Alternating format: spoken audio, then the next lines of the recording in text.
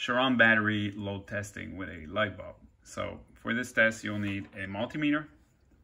You'll need a GU10 120 volt light bulb. I'm using a dimmable LED one, but you can use an halogen.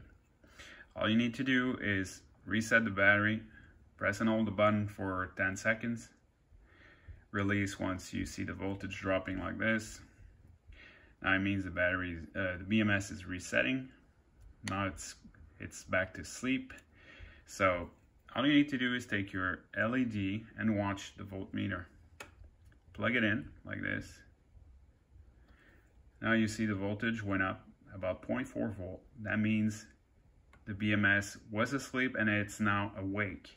It's ready for deliver some power. So the trick is the voltage should go up, not down. And once you release it after 10-15 seconds, it should go back to where it was.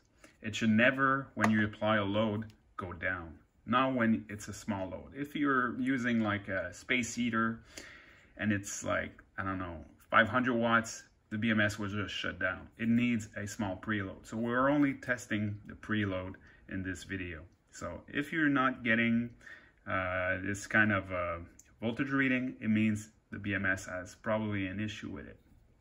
Hope that helps.